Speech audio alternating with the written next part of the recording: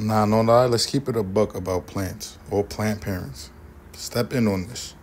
Show the plants that you just keep fucking up by accident. Well, this one wasn't an accident, but I didn't keep fucking it up because I just stopped caring about this one. I don't know why. Stringing things. This is what we left with here. Like I be fucking up stringing things. These are my lucky ones right here. This is another lucky one right here. But I fucked up more stringing things than I can count. Allocages are not the easiest things to deal with. But at least they do give you hella corms. And you can keep trying again and again and again. With allocages, you definitely need some type of patience because what the fuck?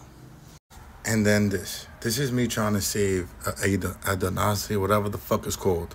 Adonansi, Adonsanii, however it's called. I'm trying to save it because I fucked it up more times than I can count.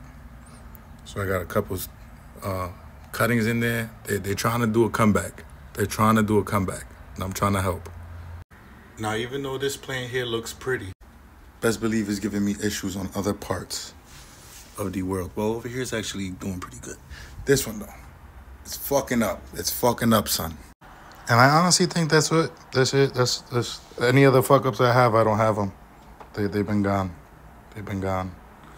I don't know if that's another Adonsanii over there trying to make more. But I honestly don't know what I be doing.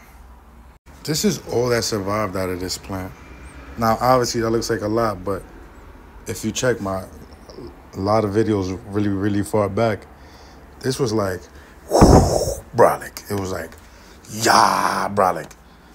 We're down to this because I fucked up. And that pothos in the back over there, look at that.